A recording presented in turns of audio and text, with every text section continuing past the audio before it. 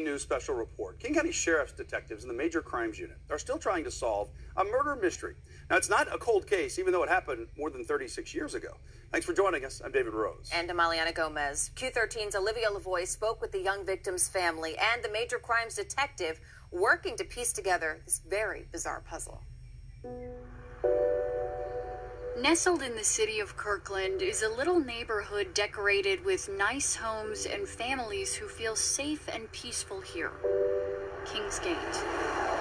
But it's also a town that may be harboring the secrets of a boy's murder. I think somebody knows something. Somebody knows something. Dick Cress's son Pat was 13 in the spring of 1983. On the morning of April 30th, he woke up at a friend's house. It was the first time he'd slept away from home. When it was time for Pat to go home, his parents asked him to meet them about a mile away at this Safeway grocery store. It was broad daylight when he walked out of his friend's house and vanished. What if? If we'd just got the directions to the Sassville home and gone to pick him up there, things would have been a lot different. For 18 agonizing days, Pat was missing. Family says police thought he was just a runaway, so loved ones were forced to search on their own. And then there were the rumors. We heard the rumors, yeah, just like everybody else did. Rumors about the boy being murdered, his head bashed in, and his body in water. I don't think that rumor was investigated. But that all changed after a construction worker found Pat's body. And the knock on the door to tell Katie that Pat's body had been found, that probably has to be about the hardest. I can still hear my dad's knees hitting the floor when we came home that day, that they had found Pat's body. And every once in a while, I will hear a sound that sounds so much like it. And you're right back there. Submerged in a water-filled ditch, Pat was killed from blows to the head. The boy, his Walkman, and his wallet were hidden for weeks at a construction site underneath thick leaves. For the Cress family, their constant searching came to an end. And I will tell you, there was a time my wife and I were less than 10 feet from his body. And God blessed us that afternoon. Because I can't imagine what our lives would be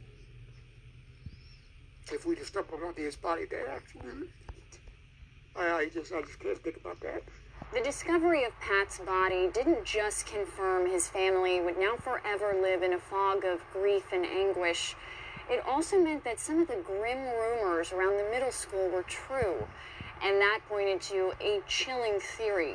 The children in this quiet, middle-class neighborhood knew about the murder before anyone else. Back in 1983, I remember hearing about a young boy being murdered essentially in my neighborhood. Decades later, he was working homicide in the same department that handled Pat's case. I made a point of saying, I want that case.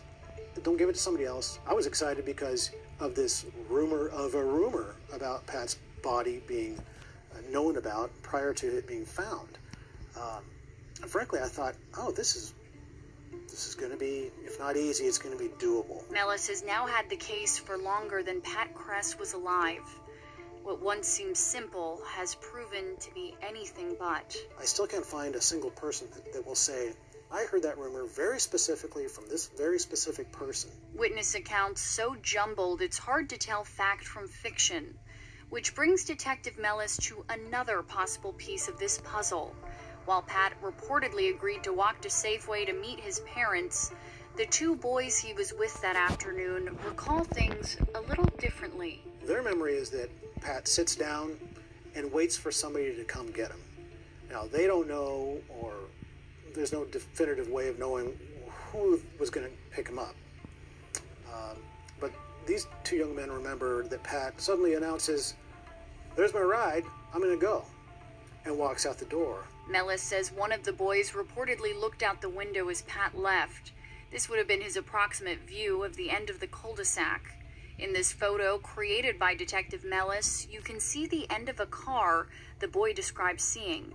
It's an account he still stands by. He sees Pat go around the far side of the car, and then turns away. Doesn't say anything else. The last time Pat was seen alive?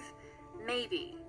The fact is, someone knows what happened to him, and his father, now 81 years old, needs answers. And even now, 36 years later, it doesn't get any easier.